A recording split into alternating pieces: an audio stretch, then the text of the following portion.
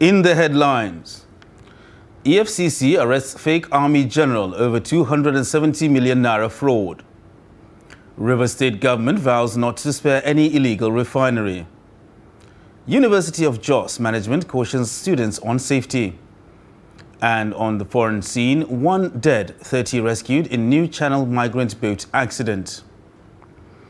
Hello and welcome to Trust TV News Update. I am Ibrahim Yusuf.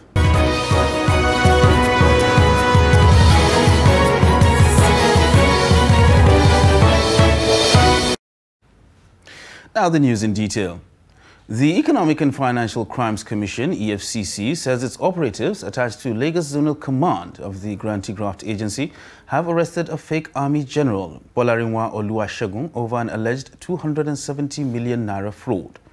The commission, through its spokesman, Wilson Owujaren, explained that this suspect, who posed as a general in the Nigerian army, allegedly made false representations to the complainant, Codef Clearing Resources, that President Muhammadu Buhari had shortlisted him to be appointed as Chief of Army Staff and needed a short grant to press and process the appointment.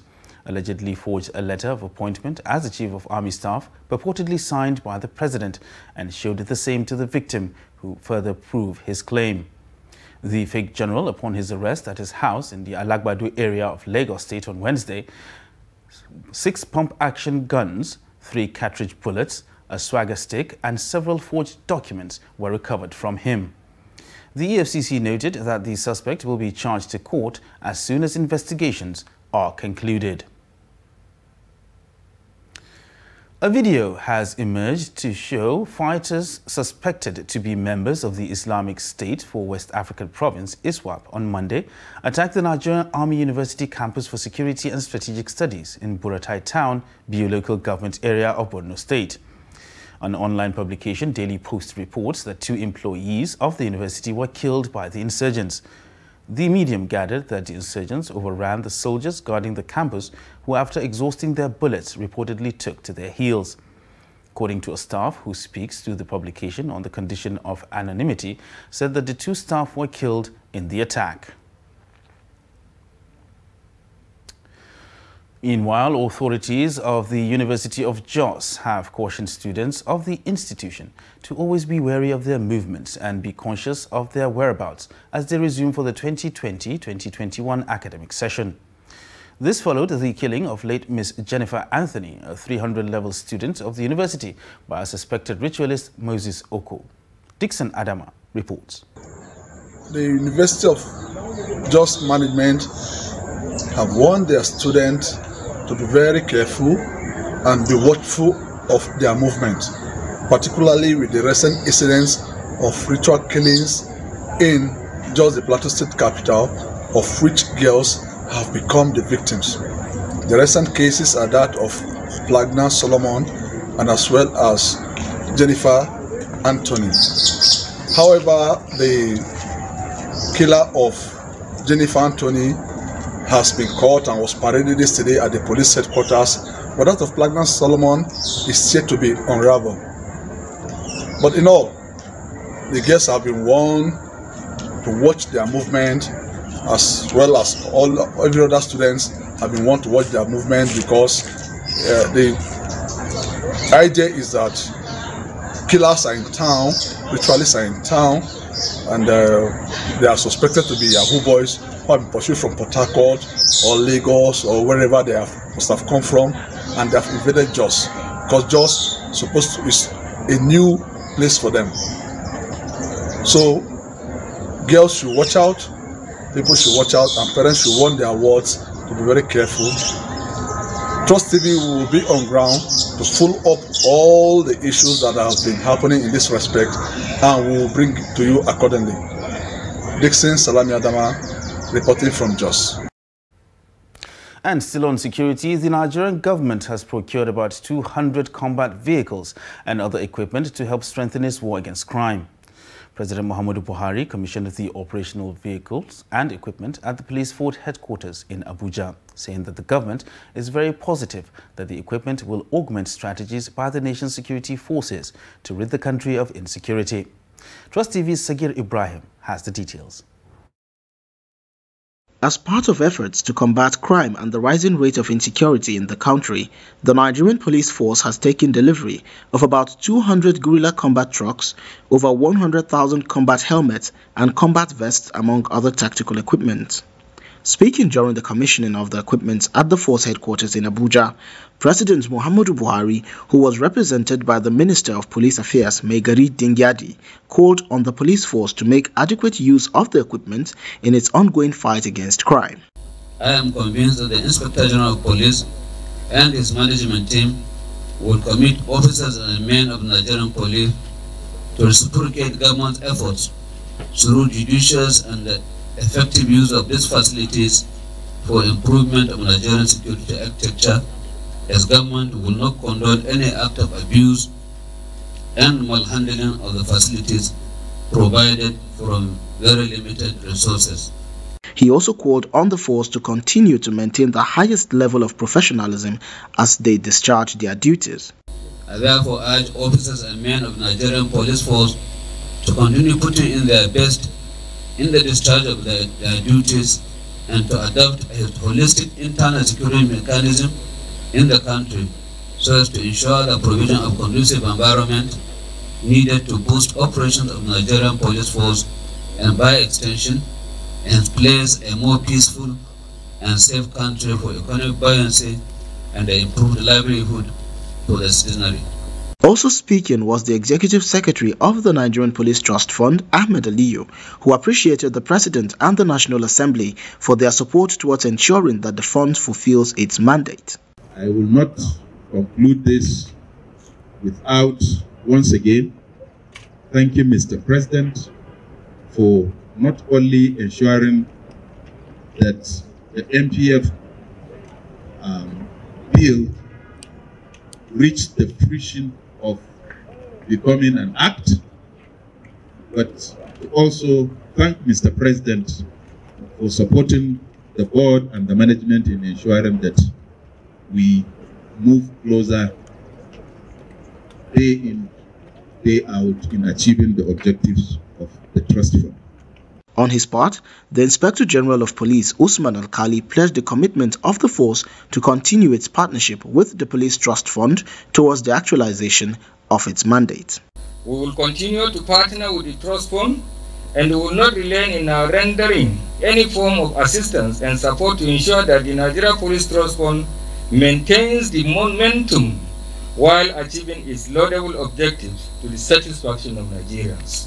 Alkali also added that the newly procured equipment will enhance the operational capacity of the force to face the problems of banditry, kidnapping, terrorism and other vices head-on. With the launch of these critical operational assets, our operational capacity shall be enhanced well enough to address current challenges of banditry, kidnapping, armed robbery, and the sundry violent crimes that have been threatening our nation in recent times, even though there is room for improvement. I call on all Nigerians, corporate bodies, multinational organizations to key into the goals of the Trust Fund to enable it accomplish its mission. Behind me are some of the 200 guerrilla vehicles which were commissioned by the representative of the President of Nigeria, that's the Minister of Police Affairs, Megari Dingyadi. According to the Executive Secretary of the Police Trust Fund, over 8 billion naira was spent to procure the vehicles as well as 100,000 helmets and combat vests as well as other equipment which are expected to be deployed across the 36 states of the Federation to enhance the fight against crime, criminality and other vices in the country. Sagir Ibrahim reporting for Trust TV. Meanwhile, police in Zamfara state have arrested suspects for different crimes. The crimes range from cannibalism, dealing in human parts, criminal conspiracy, culpable homicide, vandalism of electricity cables, abduction and sale of children, among other crimes. The Commissioner of Police in the state, Ayuba Elkanah, while briefing journalists in Gusau, the Zamfara state capital, said the suspects were arrested with human parts such as intestines, an esophagus, a male reproductive organ and 2 eyes.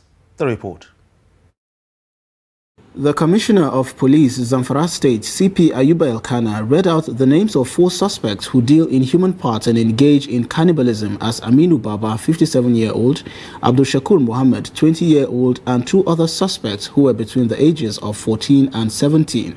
While giving insight to what led to the arrest of the 4 suspects, noting that the arrest of the suspects followed credible intelligence report on the 28th of December 2021 at 9 p.m. Nigerian time, that a corpse was found in an uncompleted building at Barakalao area of Gusau, the capital of the state, with 2 hands and legs tied in a rag and head covered with polythene bag. The police detective swiftly proceeded to the scene and found the corpse with some of the human parts removed. CP Ayuba Elkanah intimated journalists that on interrogation, the second suspect, Abdul Shakur Muhammad, had confessed that this was the 3rd time he was contracted by the first suspect, Aminu, to search for human parts for him at the sum of 500,000 naira. The second suspect, Abdul Shakur Muhammad, the 20-year-old boy, confessed that this was the 3rd time he was contracted by the first suspect, Aminu Baba, a 57-year-old man sitting down here, to source for human parts for him at the sum of 500,000 naira, which he successfully did for the first and the second time before his arrest while doing the 3rd one. The first suspect, Aminu, also admitted that he paid the 3 suspects 500,000 naira for every supply of human parts. Based on this, the first suspect connived with Abdullahi Baba and Ahmed Tukun, deceived the victim, took him to an uncompleted building, killed him, and removed the following human parts: the intestine, esophagus, penis, and 2 eyes, and took them to the said Aminu Baba, who in turn gave them the sum of 500,000 naira as agreed. He had disclosed that the police operatives also nabbed a female suspect, Aisha Ibrahim, a Nigerian, for stealing her co-wife 2-year-old child to sell. She confessed that her actions was in retaliation of the theft of her own son by the co-wife. And in Rivers State, the state governor, Nyesom Wike, says he will not spare anyone involved in the illegal bunkering and artisanal refinery activities that have caused soot pandemic in the state. Governor Wike maintained that his administration will not succumb to any form of blackmail or sentiment that will be stirred by those perpetrators in an attempt to frustrate efforts at curbing the hazardous business. The report. Governor Wike has reaffirmed his commitment not to spare any illegal oil bunkering activities in the state regardless of who is involved. The governor made the vow when he took a tour, making a long walk through the tracked road into the forest of Ogbudu community in Ikwere local government area and the forest of Iba community in Emuha local government area with the Rivers State Commissioner of Police, Ebuka Friday, and other security chiefs to uncover some crude oil illegal refining sites. Governor Wike noted that confronting this seemingly cartel-kind business will not be easy, but he has, however, vowed to consider it a warlike situation and fight it from the standpoint of the law. But you can't be doing this and be killing my people. No reasonable government will allow that. Right. And I can tell you, with all due respect, we'll take this matter. Where's Attorney General? I'm here, sir. We'll take this matter very serious, Attorney General. All these matters with police, you have to retrieve the files so that we can prosecute the matter on our own. On our own. I don't want any compromises anywhere. And then too, it will not be in the ministry. You have to constitute a legal team. Go and get our friends all over the country. Constitute a legal team so that we can do this prosecution to the last. Governor Wike has therefore directed the State Attorney General and Commissioner for Justice, Professor Zacchaeus Adango, to take over the case files of illegal crude oil refinery operators arrested by the police. Governor Wike said the purpose of confronting this havoc is to ensure that the health of Rivers people is not further hampered by those illegal refining activities. It's a serious matter, and I'm going to take it. If it's a war, it's not poor people, they're a cartel. Yeah. You must go and arrest that chief WJ Watcher. You must arrest that Fubara Ohaka. And one you must arrest them. You must. It doesn't matter how highly placed you are. If you like, be the paramount ruler. If any traditional ruler that is involved, pick him for me. Yes, sir. Let him understand that the law does not respect anybody. And I can assure the people of Rivers State who will fight this matter headlong. I will fight it to the last. Until I leave office, I will fight now. He expressed worry over the promise by the federal government to establish modular refineries, but yet nothing has been done. So we must stop this illegal refinery. We must stop it. And I said to the federal government, if you are not willing to do anything, don't promise people. Don't promise people. You told you do modular. How can you allow this modular refinery? How? How? And the DPO that was involved, please tell IG. I have no right to dismiss the police officer. But I tell IG, I don't want the man again in my state. People should take him to another state to do oil bunkering, not Rivers State. Earlier, the Ikwerre Local Government Area Chairman, Samuel Nwanosike, conducted the governor around illegal refining sites at Obodo Isiokpo in Ikwerre Local Government Area.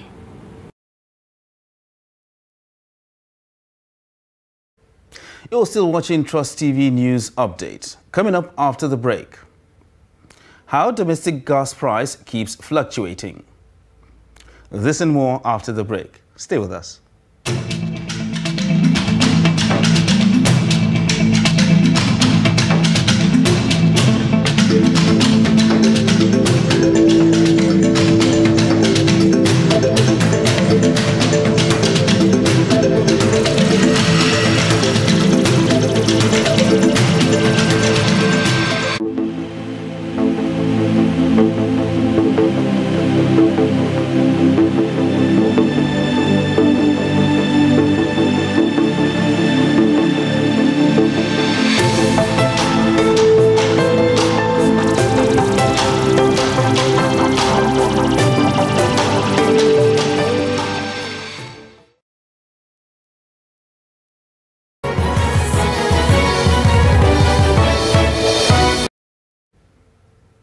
Welcome back.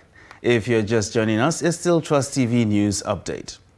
Let's take a look at some of our top stories.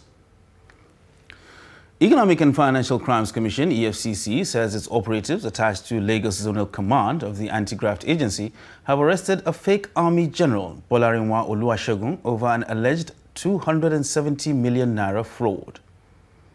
And Rivers State Governor Nyesom Wike says he will not spare anyone involved in the illegal bunkering and artisanal refinery activities that have caused suit pandemic in the state. And now in other stories, though COVID-19 vaccination is not mandatory, but willingness to get vaccinated against the pandemic is a priority towards achieving the goal of reaching herd immunity. To this end, Rivers State Primary Healthcare Management Board, in partnership with Rivers State Media for Health, have begun mass vaccination and sensitization campaign towards tackling COVID-19 vaccine hesitancy in the state. The report. The move is aimed at addressing some of the gaps in knowledge and concerns on COVID-19 vaccines. During the mass vaccination campaign at Mile 3 Motor Park in Port Harcourt, some residents discredited the fear that COVID-19 vaccine will shorten lifespan of those who take it. Some of them who took their second dose said they feel very healthy, hence the reason they are taking another jab. While others who took the first dose explained that they did so to prevent diseases. They promised to spread the message that the vaccine is not a killer. I personally, I don't feel anything like, headache, cold, kata, whatever. My body is physically, spiritually fit for anything. I've taken the first one, the second one now, so I'm okay. I even, like my people at home, I told them they should make sure, they partake because it's necessary. Well, any person that I see, I will urge them to come and take their own, because from the propaganda, they say it's hot, it's killing. But I did not say anything killing, I did not say anything hot. So we have to advise them to come and take their own. When I take the first dose, I feel weak for the second day. After that time, I was okay. And I know that government will not allow us to die finish. They are on the throne. They will not kill the people that they are ruling. What I'm telling people is that they're supposed to go and take, because when NIN come out, we didn't take it important. But now, you cannot get your money without it. Well, I see it, I didn't see any problem on it, but people were commenting about it, that if you take it, you die, you do this, do that. But the way I took it now, I didn't say anything. It's okay. Never see a very do. So if I don't see our front and since, I don't never get a chance to come out. But today I say, must be accept and wear. Already, people they talk about them, say this, that. But I don't believe that. I believe they na good medicine, Shang. If I take them now, I should take them like this, I get my body to do me. But I believe say a walk. Officials of the Primary Healthcare Board said the state government will continue to intensify advocacy on the importance of taking COVID-19 vaccine in order to prevent further spread of the pandemic across the state. Israel has stressed the need for constant interfaith dialogue to foster tolerance and peaceful coexistence among various religions in Nigeria. Yotam Kreman, charge d'affaires of Israel to Nigeria, said this in his address at a one-day symposium on peace, tolerance and coexistence among different religions held in Abuja.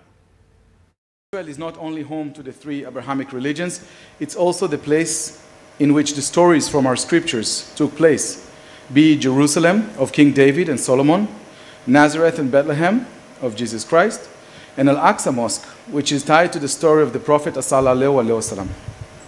We are here today to highlight the great role that interfaith dialogue has to play in promoting reconciliation and development among people of all faiths. Interfaith refers to the common ground that is shared by all religions, a concept that upholds mutual tolerance, respect, and love. Ours is a society where people follow different religions, faiths, norms, values, and traditions, which shape our perception and emotions. It would be of great benefit if such emotions and perceptions led to peace, fraternity, love, and mutual well-being. We are being called daily not only to learn about peace in theory, but to practice it concretely in daily life. Religion is not just about doctrines, about speculative analysis, about just issues that are not practical. It's about implementing the values that we practice about love, about peace, and unity, and so on. Well, we are supposed to understand that it's true that we have different positions. We have different beliefs. And this is not wrong. This is not bad. This is the beautiful of the humanity. This is even what God make on this world, to make people with different sensibility and different behavior. So we have to understand that we are different positions. We are sometimes not agree with different situations.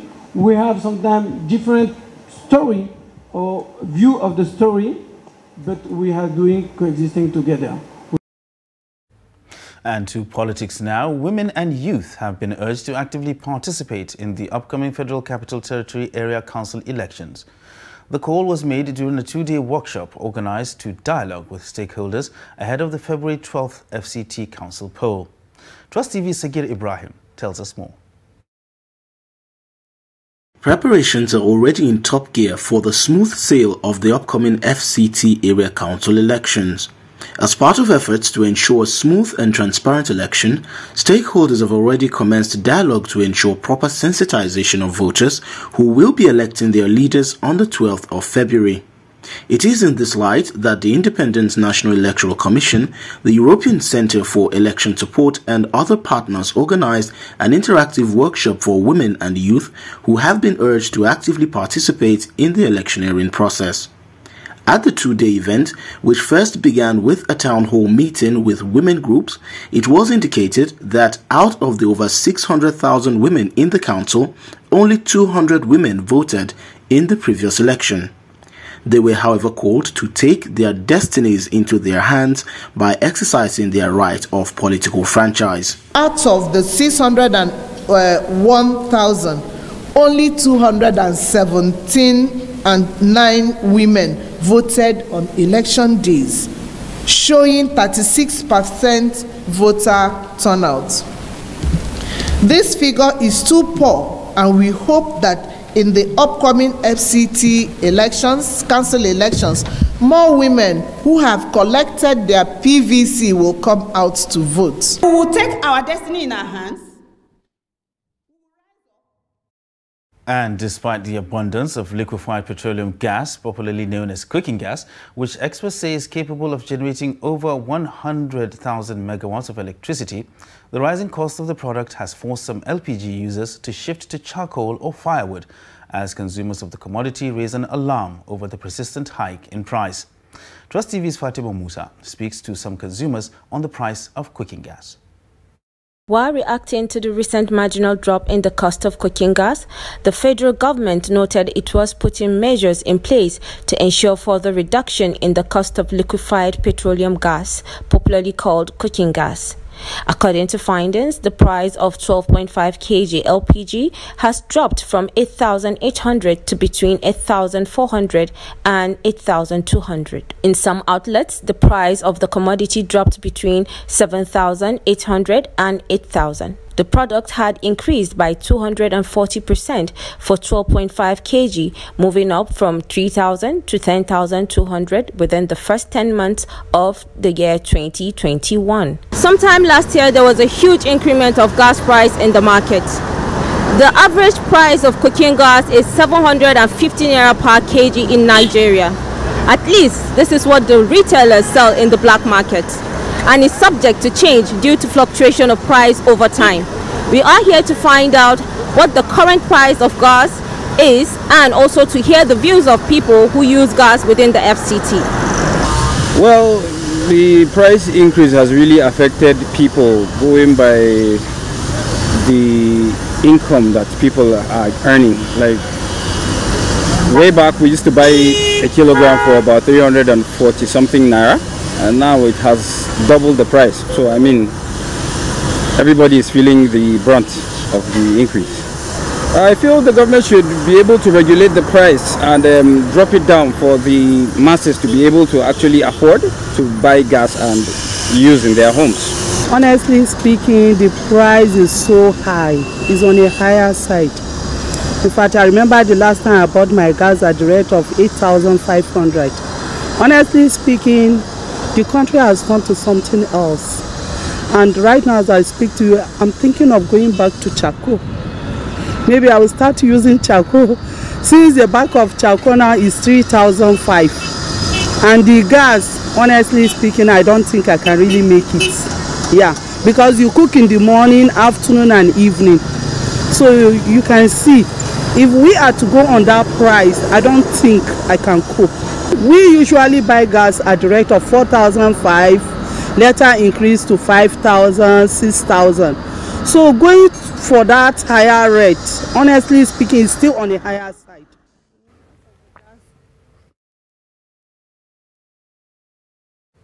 And that wraps up Trust TV News Update for this hour.